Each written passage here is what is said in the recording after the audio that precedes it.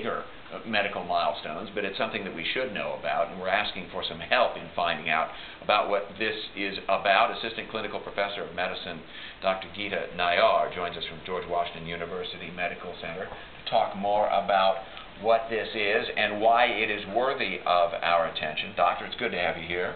Thank you. Thank you so much, Dave. You're a rheumatologist.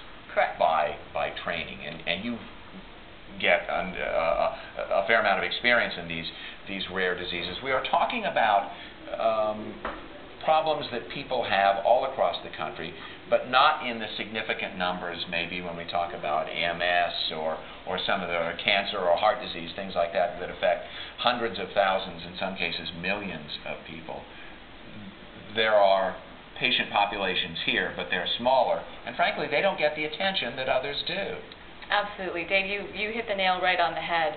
You know, rare diseases, typically we say affect patients that maybe 200,000 in the population.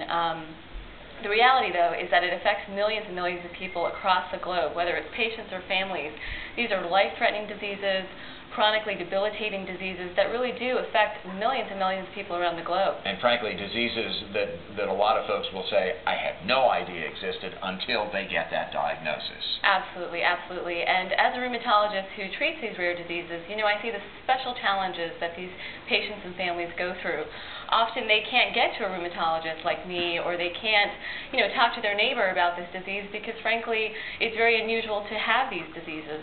And that's why this day is so important, and so important that we give this patient population the attention that they deserve. We're trying to raise understanding and visibility of not just these specific conditions, but the fact that there are a lot of these diseases out there and so many people affected by them. Absolutely, absolutely.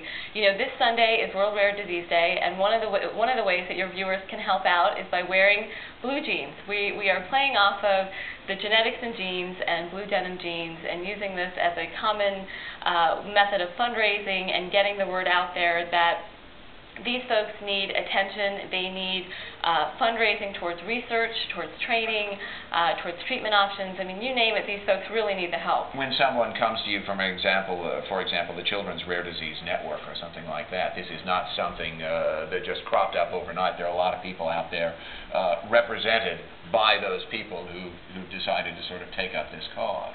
Absolutely, absolutely. You know, at George Washington, we work with a group called CURE-JM, Cure Juvenile Myositis. This is one of many groups dedicated to eradicating some of these rare diseases.